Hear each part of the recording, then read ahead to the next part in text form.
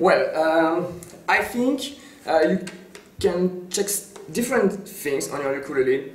The first thing is in the wood, if it's a solid wood, or I don't know the English word when you cut some piece of wood, and well, basically it's not the best wood for riconoscere and for kind of guitar or ukulele. If it's a solid wood, it starts to be a great one.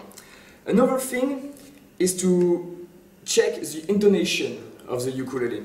I mean, usually you can, of course, tune it for open string, but when you go on the neck, you can hear that the intonation is not good. If you check,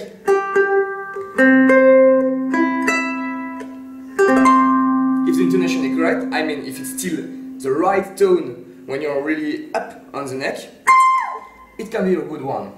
What you can check too is, I mean, like a guitar, all the stuff you have on ukulele, what kind of pickup, what kind of tuning or tuner machine you have, what kind of string it's cell wave, and all this kind of stuff.